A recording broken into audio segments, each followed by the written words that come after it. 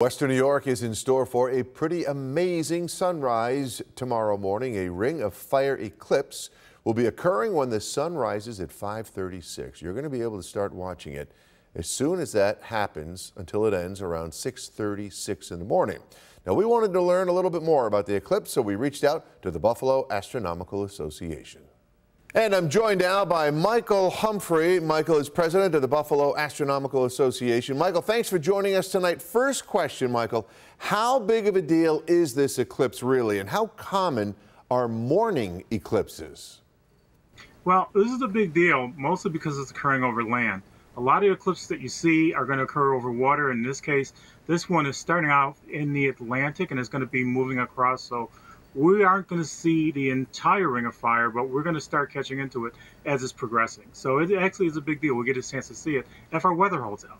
All right, that's my next question. How visible is it going to be from right here in the Western New York area? Or do we need to drive out to rural parts of Western New York where it's a little darker to watch it? Well, you don't need to go any place that's darker because remember, the sun is coming up. So what you want to try and do is either be very high up in the building, or you want to be someplace that has a pretty decent horizon. Now, the eclipse is going to last for about an hour, maybe an hour and 40 minutes, and it's going to be as the sun is rising, so you may miss the beginning of it, but as it progresses, you should be able to catch more of it. So why is it actually called the Ring of Fire? Well, during a typical eclipse, where you see a total eclipse, the moon is much closer to the Earth, and actually, if I can show you in this example, that's what it looks like for an eclipse. You have the Earth, the moon, and then the sun is out here. And because of where the moon is, the moon's going to completely obscure the sun. When it obscures that, all we see is the corona during a total.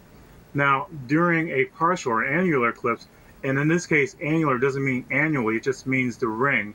The moon is a little further out. Because it's a little further out, what we get is the sun gets occluded, but you have this ring of fire, so you still see a bit of the sun facing over the moon. So it looks like the moon is on fire. Looks like a ring of fire. So that's the way to describe it.